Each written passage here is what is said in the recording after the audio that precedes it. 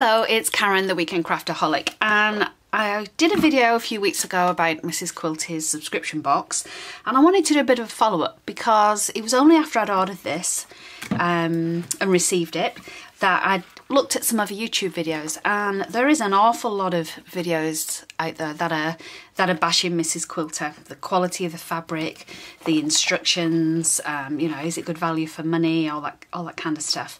So I thought I'd give my opinion as well. But before you switch off and think you don't need to watch another video about Mrs. Quilty, I also wanted to share with you a couple of the projects that I made from this, because I think that will explain my thoughts on this. And if you yourself are considering getting Mrs. Quilty, it's a little bit more information for you. That I probably...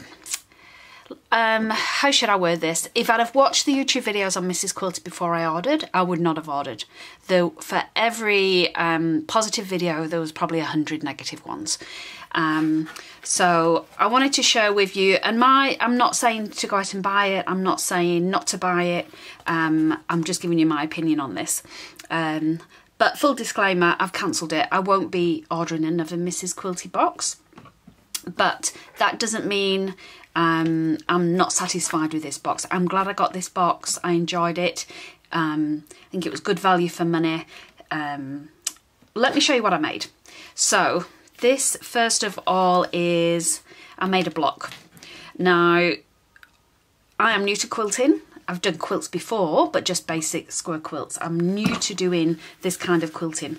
And so for me, that's why I'm glad I bought this box, because it's introduced me to, geez, how difficult is it to do an actual quilt? I mean, you can see this is my first attempt, and took longer than I thought, was more difficult than I thought. It was absolutely an experience, but actually I also really enjoyed it. So for all of its flaws, this is my first ever little block make, and for that I absolutely love it.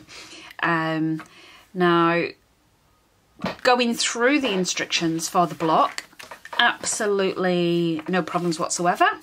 Gave me the confidence. I thought, you know what, I am now going to try, and I thought I'll do this little quilting placemat, because this was obviously a lot more work, and I still had a bit of time, a couple of hours left in my day, and I thought this looks a lot quicker, but this is where it all went wrong.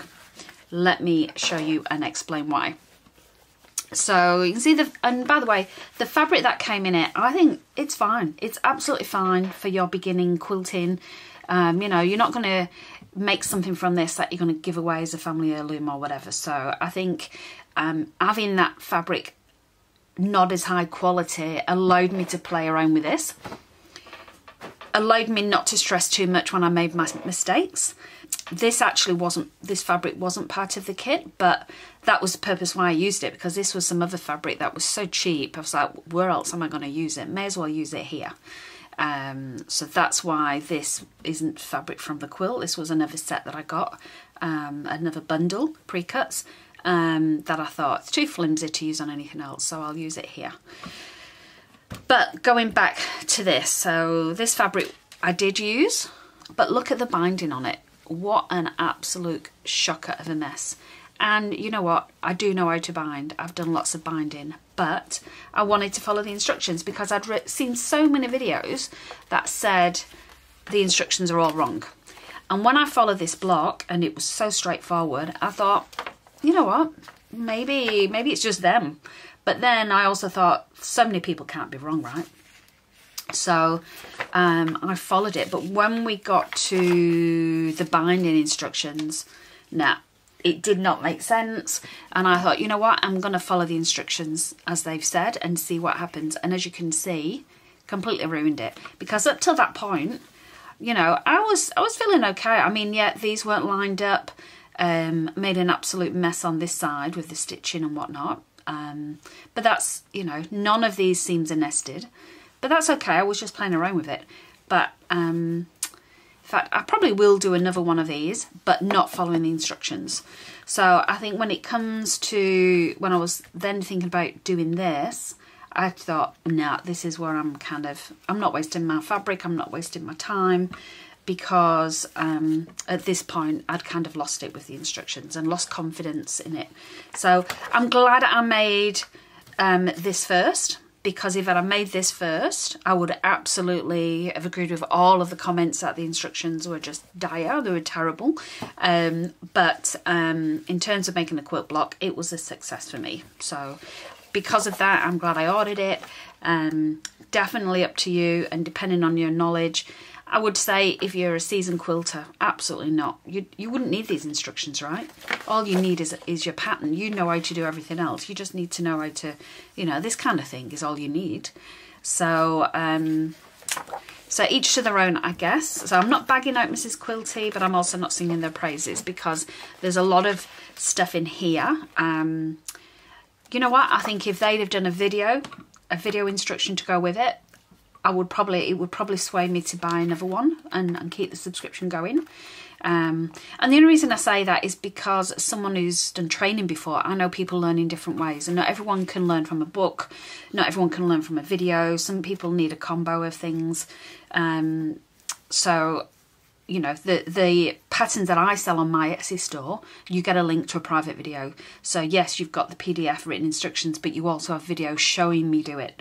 And I think the value in that is far greater, because you can't list, I know how difficult it is, you can't list full instructions in a book, because people interpret the instructions in different ways. And maybe that's what I did with the binding, but I probably spent an hour just going through these instructions. You know, this first bit seemed fine, but when they asked me to turn the corner, I'm like, that's not how you turn a corner.